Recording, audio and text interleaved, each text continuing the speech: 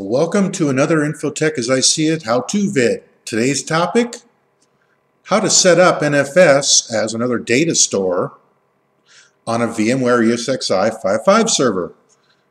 Now, why would this be important? Well, let's say you're trying to cram for a job interview, or you just want to keep your hand in, and it's been a while since you've messed with data stores in VMware. And you're looking around and thinking, well, I don't have a SAN available. And well, just about anybody can set up a data store with local storage, but it's kind of more exciting if you can do it with remote storage. Now, mind you, iSCSI is probably the most preferable option in this case, but barring that, we can get a very similar experience just with a NAS box and a little bit of ingenuity. First off, what you're going to need to do is you're going to have ESX 5.5 installed. And that's going to open up, enter our credentials, and we'll get connected to that. And also, what we should do is go into our NAS management. I don't care what it is. I'm going to be using a Zyxel box. It could be a Synology, it could be FreeNAS, it doesn't matter. As long as you have access to the management console of your FreeNAS box, you'll be doing golden. I'm going to go ahead and go into mine.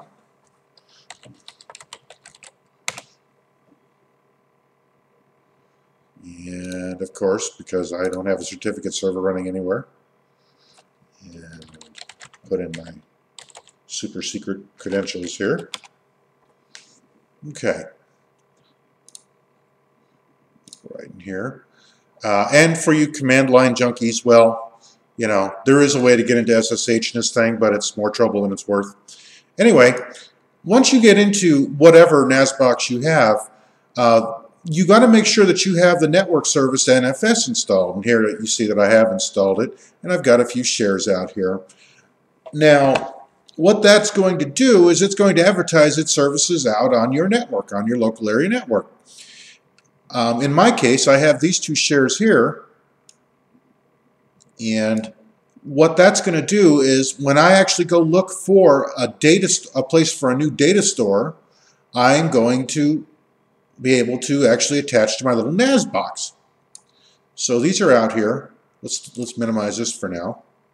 Let's go into our host, our vSphere client here.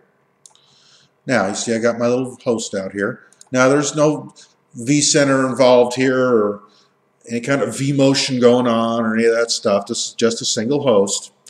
But this is actually kind of interesting too, because say you want to use storage on a NAS or some NFS enabled device, and you know you don't really want to go to the expense of say ESXi or start licensing anything or build huge SANs. I know this all sounds ridiculous at this point, but okay, there's a method to my madness. First of all, what we're going to do once we've configured our NAS for NFS and set up an NFS share, then we're going to go ahead and go over into our client here, and we'll go to storage. And you can see I already have one data store made up here. I'm going to add another data store. Now, where it gets tricky is if you're not familiar with NFS, it kind of has strange convoluted paths. And it's entirely dictated by the storage device. If you can do cut and paste, it's great, which I know I just made all the CLI guys cringe, but bear with me. What I want to do here is I want to add storage. So I'll just click Add Storage in the client. And you see, we can have an iSCSI disk or a local disk. That's the normal way we do things. But we could also do NFS. And you see NFS, there's showing NAS and whatever. So we'll just click Next. Now, what it's going to ask is basically ask the address of our NAS box, since it's what I'm using to host NFS stores. So I'll go to it. Now, the folder. You see this example shows this strange convoluted. The easiest way to do it, you should have this capability, or at least write it down or something. I just like to go into my management here, pick the share I want to add. This is Zyxel, for example. Then I just kind of do a copy and paste here. So I'll just do that so I can get it. Then I'll go back into my vSphere client here, paste my path. You can mount it read-only. I choose not to because it's an active share and I'd like to put VMs on it. And then I'll name my data store, and this one's going to be test data store, if I spell store right. And next. Verify that's where you want to go. Click finish. Wait a couple of seconds and boom. We have our data store. And it's living on our NAS. We can browse it. We can put things into it. We can take things away from it. Now, the nice thing about this is, say you have a NAS box that can do NFS stores but can also do SMB or whatever. You can run into an issue real quickly trying to move stuff on that NAS into your data store because it's a different file format and it's not going to be an easy process, especially if you have to use, say, the computer you're working on as a conduit between two folders on one device. That seems kind of counterintuitive, and unless you like to spend 15 hours moving 50 gig of files, it's really not advantageous. In the Zyxel box, for example, I have the option here to actually create shares. If I go to my share management, anything that's on my particular Zyxel box, I can make a share for. So, for example, I have a share here called NFS, and if I look at that share, I can actually see that I have stuff in there that I can access this way. Well, I can actually do a copy and paste maneuver here. However you're managing FreeNAS, whatever, however you're managing your device, you know, CP, RCP, SCP, whatever you want to do.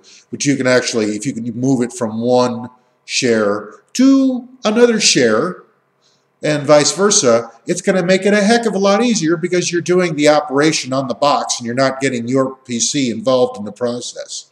So I would strongly recommend that. Figure out that functionality. I figured it out in my Zyxel here.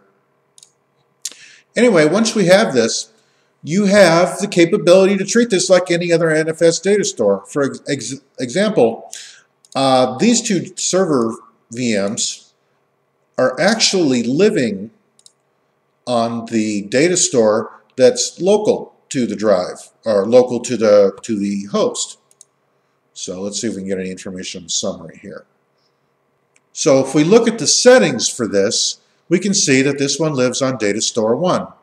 Well, my Windows 7 VM here, if we look at the summary on that, we see this actually lives on data store 2. Well, data store 2 actually is another NFS share here, and you could see the data I store, blah, blah, blah.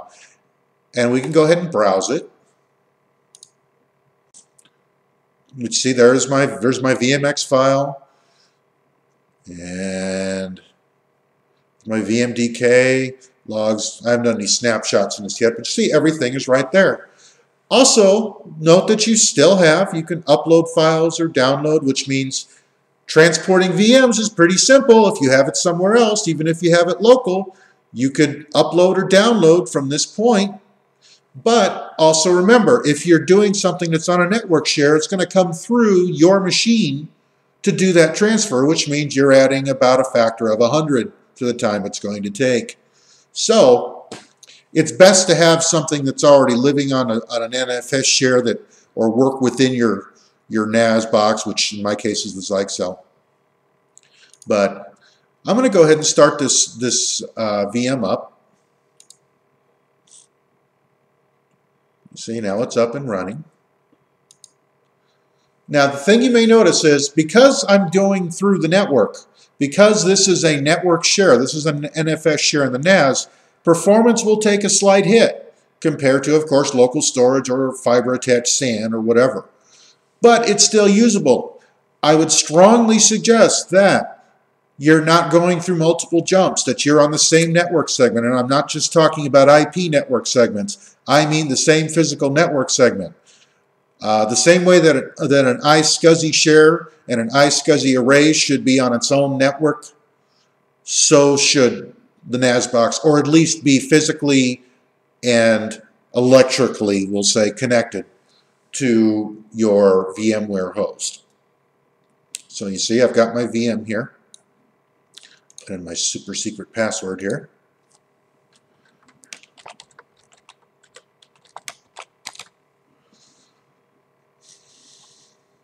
And it'll log on. And again, you get a little bit of a performance hit because remember, you're pulling all this across a network connection. That's the downside. But the upside is you have access to storage that isn't even local.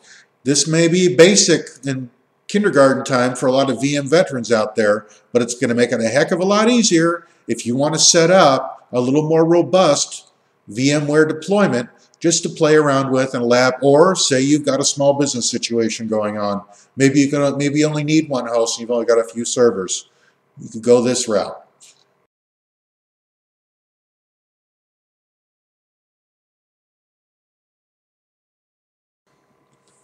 Now, I don't know about you, but lab environments were designed to be broken. And I'm going to simulate a catastrophic failure of this data store that our little running VM runs on. Now, you see this Windows 7 thing that's running. Well, let's say, well, you know, what happens if I unmount the store? Well, let's see what happens. Let's say, okay. Well, guess what? It's not going to let it happen because it's got something mounted. Okay, well, that's completely within our control. That kind of dummy-proofs things. Ah, but what if I go to the source? Now, let's see what happens. What I've done is disable the Nfs server on my NAS box, and you see that all of a sudden these are dark. Is our VM still running? Let's see. Kind of hard to believe it would be, but it appears to be. So we're looking here, and we're looking, and eventually this should fail because it doesn't have access to its drive anymore. By the way, even in an enterprise environment, this is one of the best ways to tell if your host is crashed or your data store is crashed, because your VM may still run because it's still loaded in memory. But when you try to do anything that hits storage, it's not going to work. You see, nothing here. Nothing's happening. Can I even do a shutdown? Nope. And it's eventually locked up. So we have effectively screwed this up. And that's what I wanted to do. Now, here's the question. Let's go back. What happens if we re-enable it? Bring our shares back up. Okay, the shares are back up. Just according to my NAS box. We'll refresh the view. Okay, the data stores are back. Let's browse them.